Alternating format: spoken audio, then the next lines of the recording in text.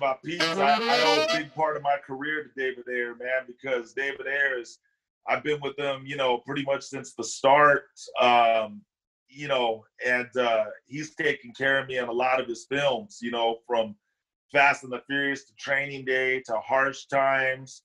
He did Fast and the Furious? He wrote He did Fast. Yeah.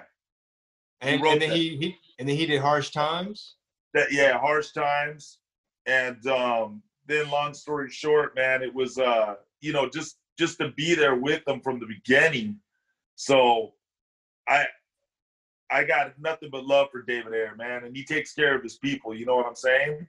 And then his television show, he turned you know, he was a producer on that. You know, it got him, it sucked that it didn't go because it's so unfortunate. My hands down in respect and rest in peace, Bill Paxton. But they tried to turn Training Day into a television show. But Bill Paxton passed away, and so that kind of and then David Ayer put me on the deputy, and he's always taken care of me. Always brought me back, man. So I got a lot of love for David Ayer, man. That's one that, you know, if more people were like him in Hollywood, I think truly, really, a lot more people, you know, Hispanic-wise would be, you know, up on the mark.